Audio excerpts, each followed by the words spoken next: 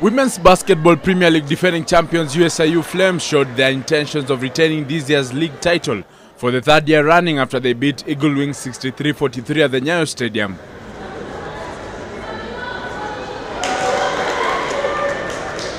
Meanwhile, men's champions Ulinzi Warriors defeated USIU Tigers 69-66 in a tightly contested match. Other results of the day had Equity Bank cruise past KU Oryx 83-35 in the Women's League. Barclays beat Upper Hill 51-38.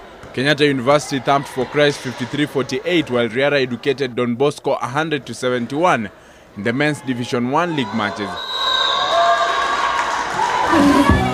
Emily Muteti of Mombasa Aquatics and Bandari SC's Ridhawan Abubakar started during the second day of the Coast Amateur Swimming Interclubs Championship at Aga Khan Club in Mombasa, where a total of 8 new national records were set.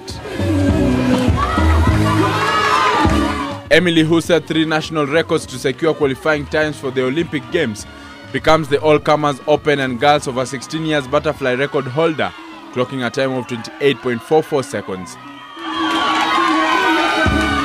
She erased her own previous time of 28.47 seconds, which she held since May last year.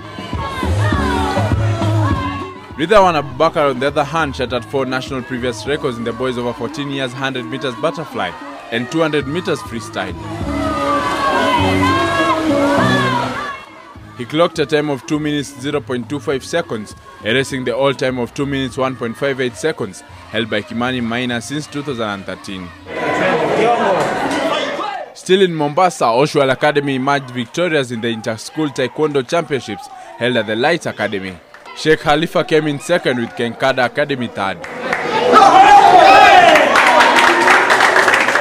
This as Felix Okeke was awarded the Fair Play Taekwondo Award in the just concluded Africa Championship held in Cairo, Egypt.